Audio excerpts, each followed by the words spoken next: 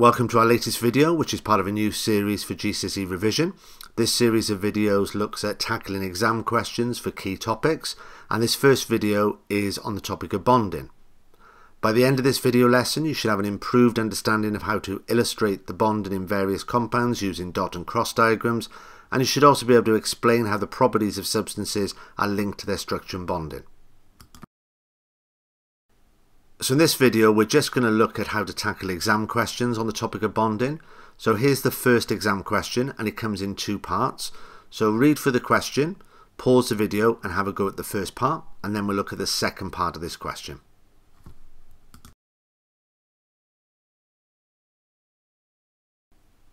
So here's the second part of the first question. So read for the question, pause the video, have a go at it, and then we'll go for the answers to both parts.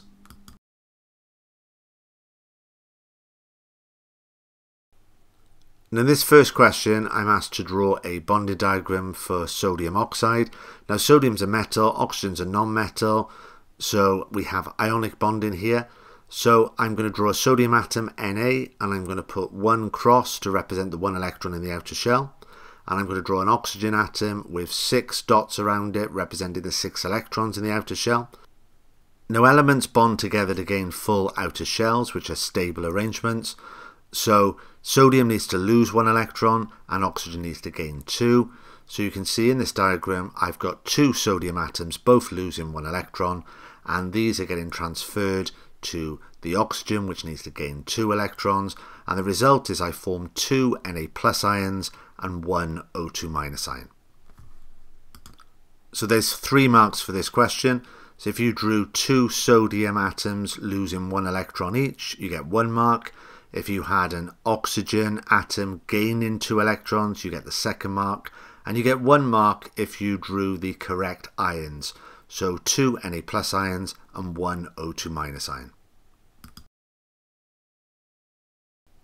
Now in the second part of this question, I'm asked to draw a diagram to represent the bonding in water. Well, water is H2O, it's made up of hydrogen and oxygen, both non-metals, so the bonding is covalent. And in covalent bonding, atoms share electrons to gain full outer shells. So I'm going to draw the oxygen atom first because there's only 1 oxygen and 2 hydrogens. So oxygen has 6 electrons in its outer shell, so I'm going to draw the 6 electrons here, 12 o'clock, 3 o'clock, 6 o'clock, 9 o'clock. That's the way I put them in, and if I do that, you can see I've got 2 unpaired electrons. Now I'm going to pair these up with hydrogen atoms, so you can see that the hydrogen and oxygen are sharing a pair of electrons here, and there are 2 shared pairs of electrons. And if you had the 2 shared pairs of electrons, you get 1 mark. And if you drew this diagram correctly, like I've drawn here, you can see that both oxygen and hydrogen have full outer shells. And if you've drawn that correctly, with the oxygen and hydrogen both having full outer shells, you gain the second mark. So here's a second exam question for you to have a go at, and here's the first part of this question. So read through the question, pause the video, have a go at it, and then we'll look at the next part of this question. So here's the next part of this question. So once again, read for the question, pause the video, have a go at it, and then we go for the answers to part A and part B.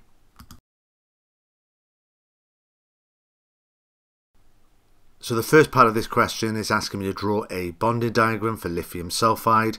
While lithium's a metal, sulfur's a non-metal, so it has ionic bonding. So I'm going to draw the lithium atom first, and it's got 1 electron in its outer shell. So I'm going to show this with a cross.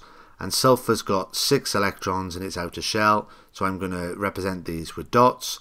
Now lithium needs to lose 1 electron, sulfur needs to gain 2, so I have to draw 2 lithium atoms here, and both lithium atoms are going to lose 1 electron, with the electrons being transferred to the sulfur.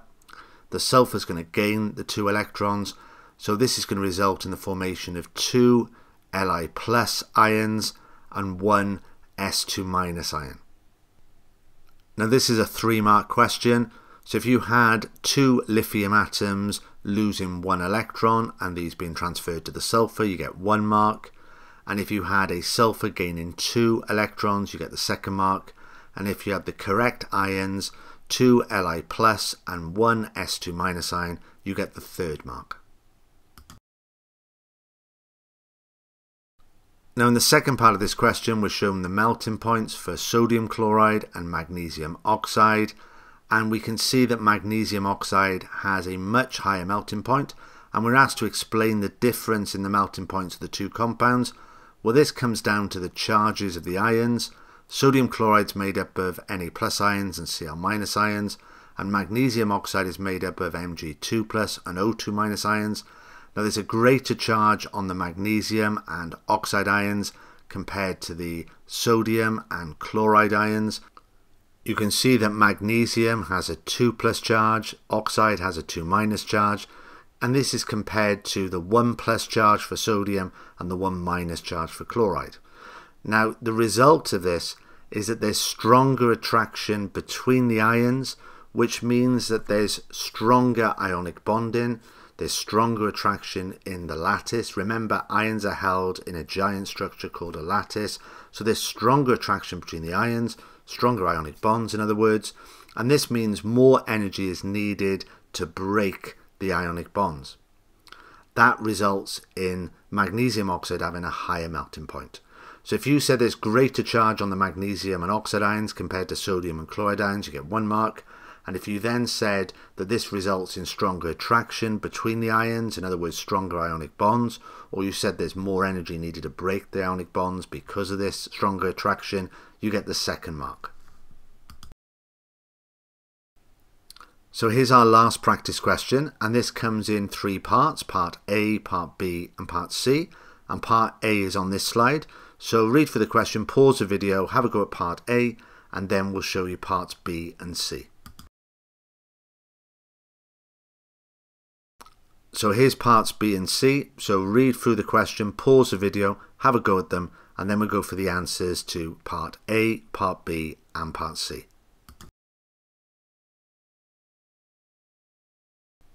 Now the first part of this question shows a diagram showing the transfer of electrons that takes place during the formation of magnesium chloride. Well, any bonding that involves a transfer of electrons between a metal and a non-metal is ionic bonding. So 1 mark if you said ionic bonding is the type of bonding present. And then it says state given a reason what must be done to magnesium chloride so that it can conduct electricity. Well, you need to melt it or dissolve it in water. 1 mark if you said that. And that's because the ions need to be free to move for it to conduct electricity. So if you said this allows the ions to be free to move, you get the 2nd mark.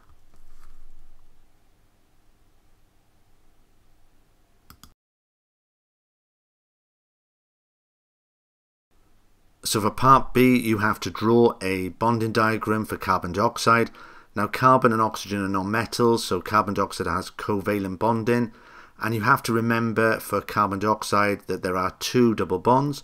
Now a double bond is where it shares 2 pairs of electrons. So I'm going to draw the carbon and 2 oxygen atoms here, and I'm going to put in the 2 double bonds. So you can see that there are 2 pairs of electrons being shared here. So I've got a cross dot to represent the 2 pairs of electrons, and there's another double bond here, so again 2 pairs of electrons are being shared. Now if the crosses represent carbon's electrons and the dots represent oxygen's electrons, you can see that there are no more electrons to put in for carbon because carbon only has 4 electrons in the outer shell. Now each oxygen needs to have 6 electrons in the outer shell, so I need to put in an extra 4 electrons here represented by dots, and you get 1 mark if you had the 2 double bonds correct, and you get the 2nd mark if the oxygens and the carbons all have full outer shells. So for part C, it says carbon dioxide and diamond both contain covalent bonds, and it's asked you to give the names of the different structure types and explain why diamond has a higher melting point than carbon dioxide. And this is a 3-mark question. So carbon dioxide has a simple covalent structure, in other words it's made up of simple covalent molecules, and diamond has a giant covalent structure. So if you had the correct structures you get 1 mark. Now carbon dioxide is made up of simple covalent molecules and it has weak forces between the molecules, so if you said that you get 1 mark. And if you said that diamond has a giant structure with strong covalent bonds in all directions, you get a mark for that. So you get 1 mark for the correct structures, 1 mark for saying that carbon dioxide has weak forces between the molecules, and 1 mark for saying that there are strong bonds in all directions in diamond.